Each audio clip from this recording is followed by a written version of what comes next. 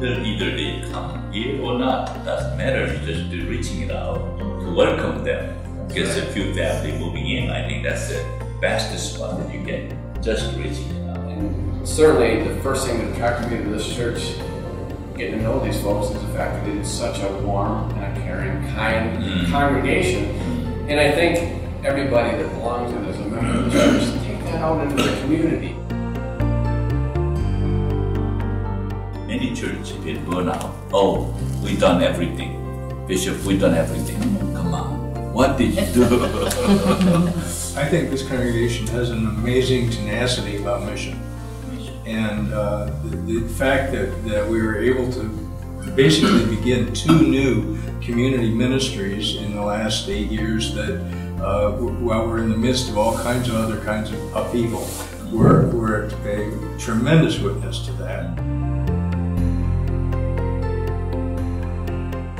This congregation has a very special love for each other, family spirit, that you don't see a lot of places.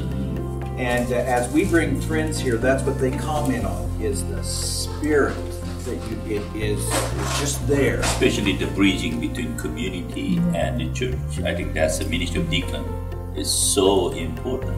You know, how they not only they're grounded in the community, but also grounded in the church together.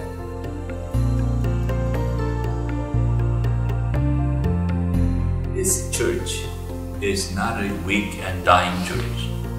This church is growing. This church is amazingly vital church. And this church is much younger. And particularly since we moved in here, and we have some fine elders, seniors, but a lot of the church has little children. And that's so exciting.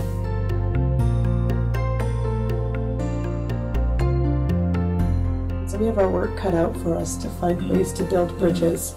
But if we can figure out how to do that, I think there are people who would be very open to discovering that there's a place that they can live out their faith in a way that isn't damaging to them.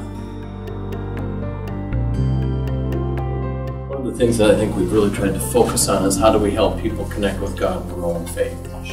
And so that's really when we start looking at all of our ministries, whether it's Stephen Ministry or Caring Ministries, which is just it's a phenomenal ministry in this church. We're asking that question: how do we help people connect with God? How do we help them grow in faith? And if we can't answer that as staff or leaders, then we're getting out of that business.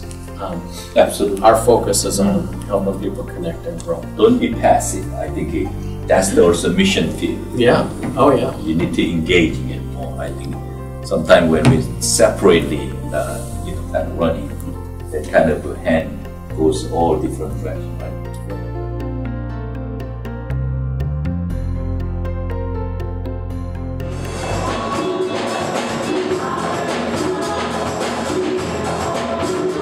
The dream together as a council bishop, the one church per day that we're going to plant. That's our pledge. And then we lifted our hands and prayed hard